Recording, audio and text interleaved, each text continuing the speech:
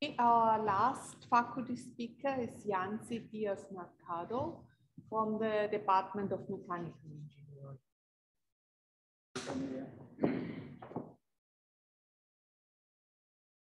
All right, thank you everybody for sticking around for this talk. I'll try to make it as intuitive as possible. I know we're saturated by the end of the day. So this talk it's really a combination of different projects that some of the students in my group have been performing over the last couple of years on this idea of enabling effective, and that's a loaded term, so I'll try to explain what we mean by that, human-swarm interactions. So the idea really behind our lab, the collaborative controls and robotics lab, is this old adage that there's strength in numbers, right? And so what we try to do is exploit the fact that we may have a multi-robot system, multi-agent system, maybe a large-scale multi-robot system, to exploit the robustness that we could get through this redundancy of agents, right? So that if some of the robots fail, you still have other robots to perform the task, right? And the network of robots can, as it were, heal.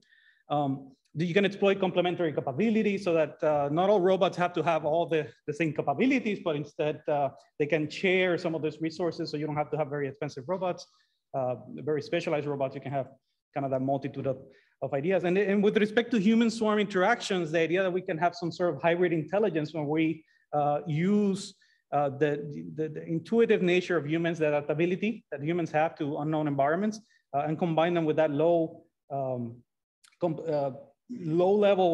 computational efficiency that robots can have, right? So they can make fast computations very, very often. And so that hybrid intelligence is what we're seeking for a lot of different applications. Certainly, in the case of autonomous driving and transportation systems, we see more and more of the idea that we're not going to be able to go from fully human-driven systems to fully automated-driven systems. We're going to have to go somewhere in the middle for some time, right? And so we need to understand how humans and robots can interact with one another and perform safe, right, interactions. The idea of last mile delivery, we saw some of the efforts from Amazon, perhaps not Amazon Robotics per se, but of having robots take that package, that last mile, right, to the house, and so they have to interact with humans, potentially having multiple robots interacting with humans or multiple humans, right, and crowd navigation. We have some projects on the idea of healthcare. Robotics, so maybe not mobile robots like the ones we have here. So these are really hard to keep out robotic systems from Amazon Robotics. But maybe perhaps something like surgical tools, right? And how they would interact with one another in order to perform complex surgical procedures.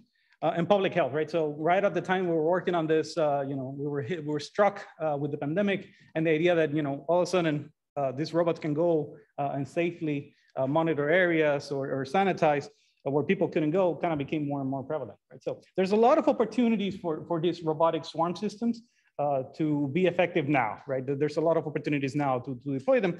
And so what we need to do is you need to address the main challenges when we're dealing with these very, very large scale systems, right? Challenges with scalability, right? So that the algorithms can still work as we extend the number of agents, that the computations don't take longer and longer. Tracking performance, right? If we have a human interacting with the swarm, that the robots are going to be able to keep up, right? That they're not going to get delayed or in such way that's going to lead to some sort of unsafe environment for the humans and the robots, right? We don't want robots to be colliding with one another necessarily. How do we address the human-robot communication and interaction, as well as the robot-robot communication and interaction? Do we need the infrastructure for robots to talk to all of them? Do we need to have systems that have no communication whatsoever, right? Do humans have to learn the language of robots? Do robots have to learn the language of humans, right? So all that stuff needs to be figured out, and we need to find intuitive ways in order to do that, right? So part of the reason that we are seeking this intuitiveness, as it were, on the algorithms and the deployments that we have is we want to deploy these systems in the real world, and we want to do that without having to go through a PhD in robotics in order to be able to control these robots, right? We want people that are not necessarily experts to, with minimal training, be able to operate the systems, right? And one of the ways in we can do that potentially is by making sure that the algorithms are intuitive, right? They are things that you can do if you have any sort of experience with everyday technology, like cell phones and computers. So throughout these talks, it's basically split into two components. Well, the first component I'm going to be talking about is manipulating the swarm of robots, right? So at the very low level, if you have a large number of robots, how do you produce scalable algorithms in order to influence the swarm in some fashion? And then I'll move a little bit into the human-robot collaboration aspect of it.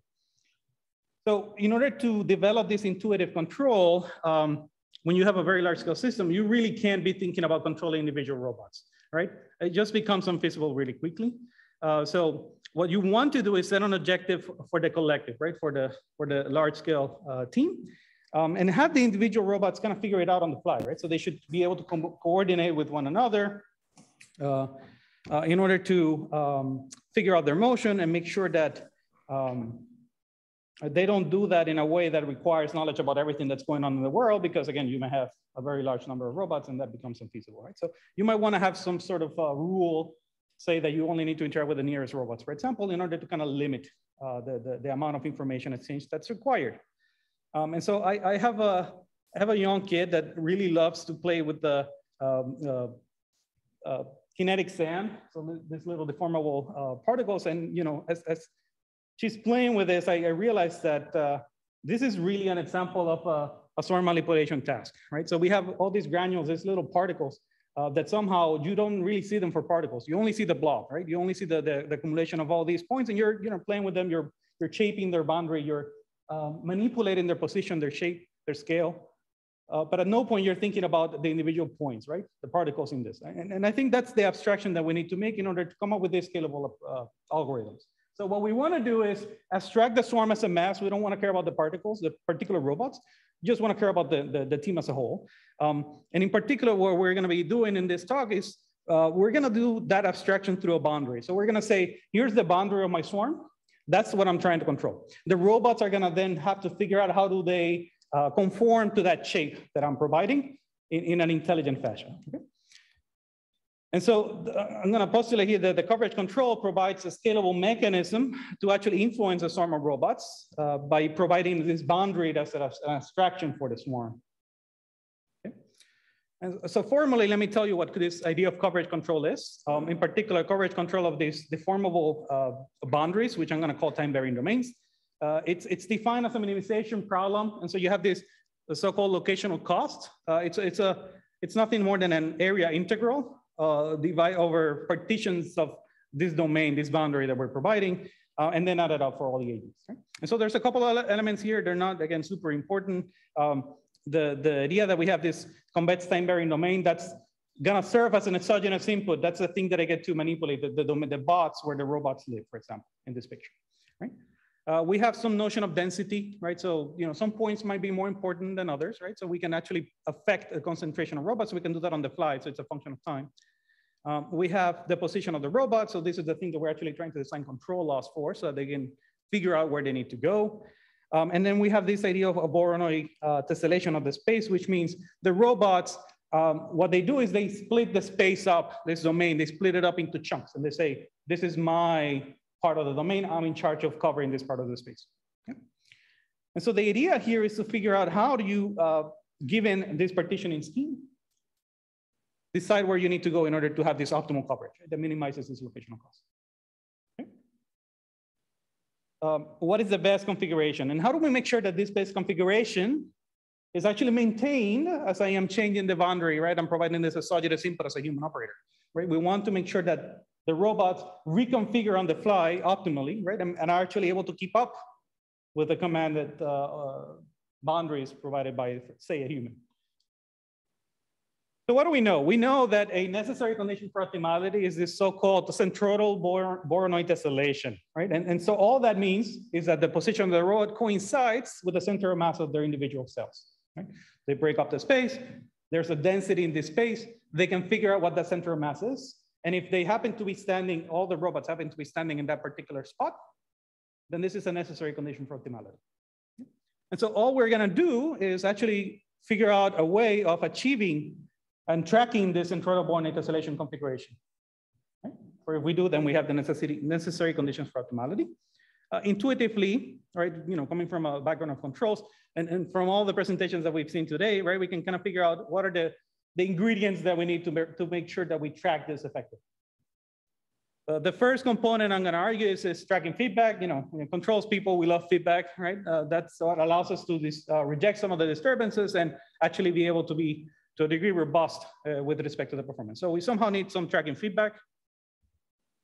But we also need to anticipate, as was brought up before, right? So we need to figure out if I'm providing some changes to the swarm as an input, then I should be able to somehow anticipate that change in order to maintain that optimality. So feed forward is also going to be key.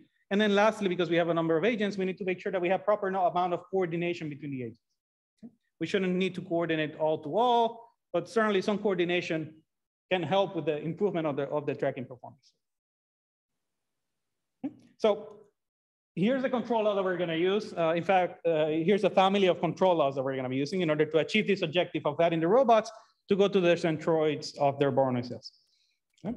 So the actual expression is not entirely that important. What I want you to focus on is the different components that we can map back to that recipe that I just provided.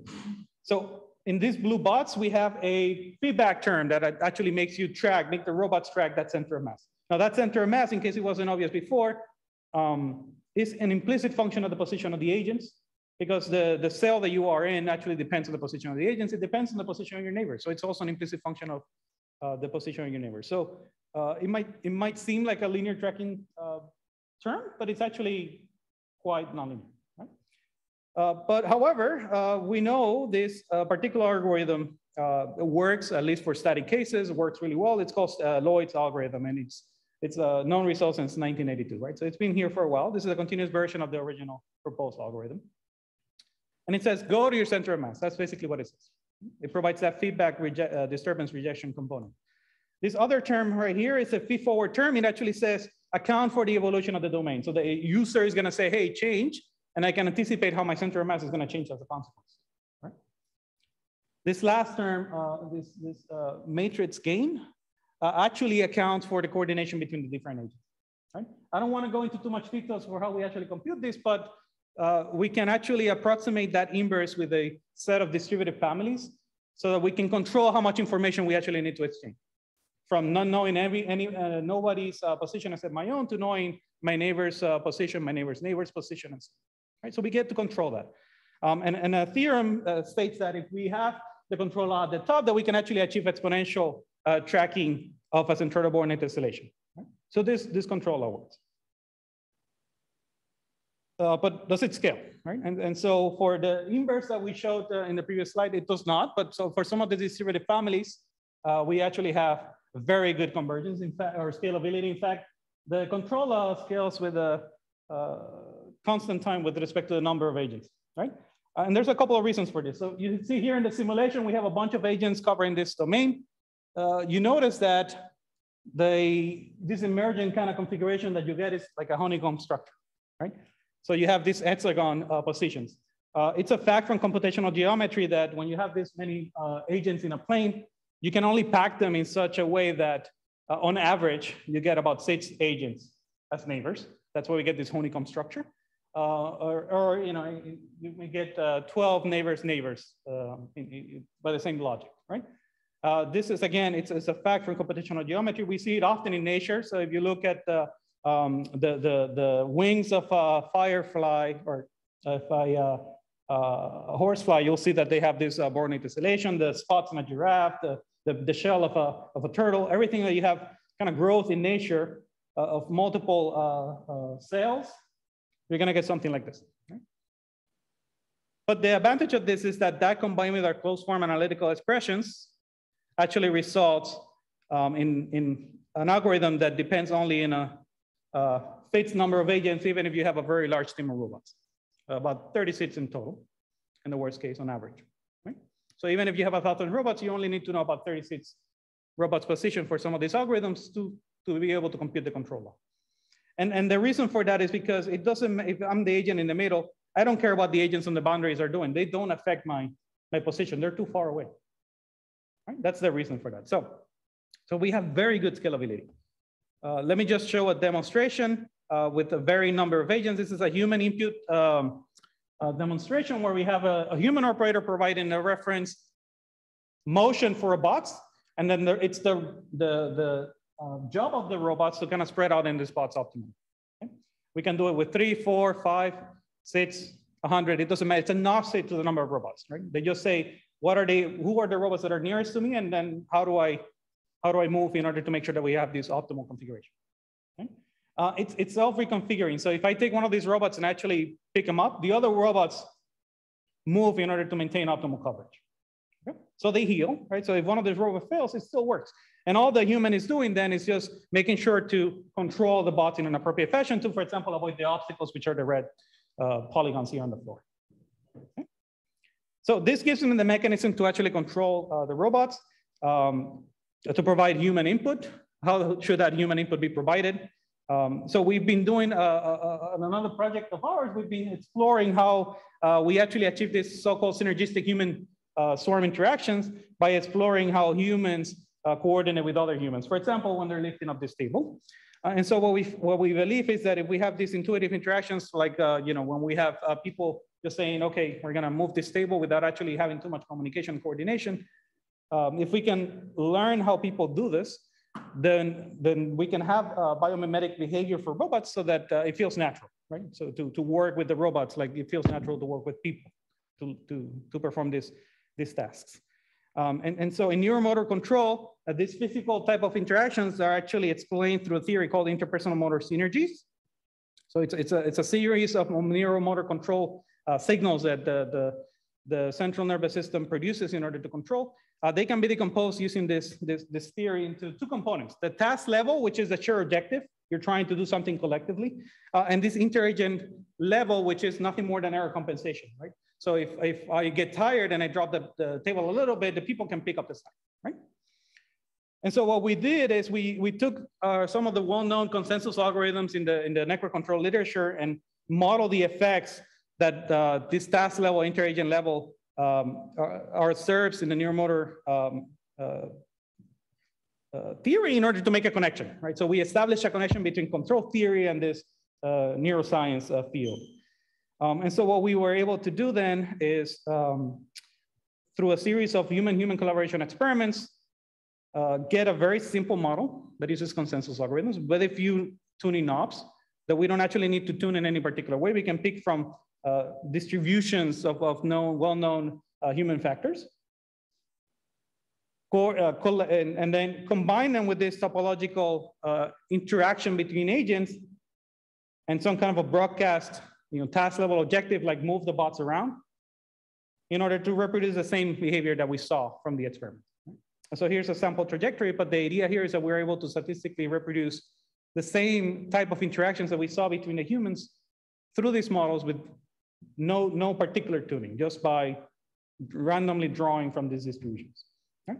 And so this uses a mechanism to actually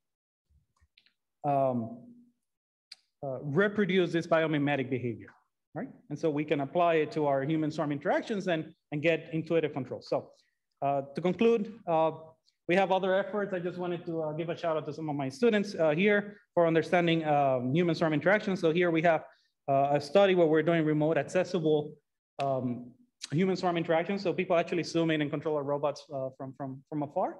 And we're testing the idea of having these augmented reality and visual reality components in order to make the control more intuitive, right? So again, we want people that are not trained experts to be able to use the systems and achieve the different objectives, as well as manipulation tasks. So how do we actually use the robots to do something?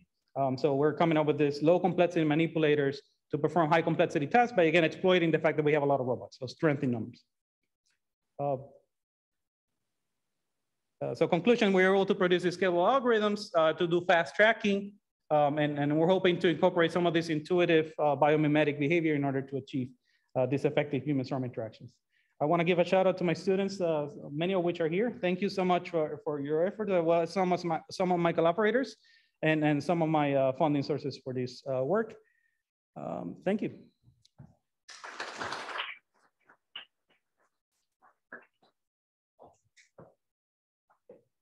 Any questions? What if you have obstacles? Bottom is moving. Yeah, so so for this coverage control based approach, we have studied We have studied what happens if you have non-convexive formations in your domain. So you actually have to put holes because there's a wall or you're going through something, or somebody happens to decide that they want to walk through your domain. And we have some capabilities to handle that. Yeah.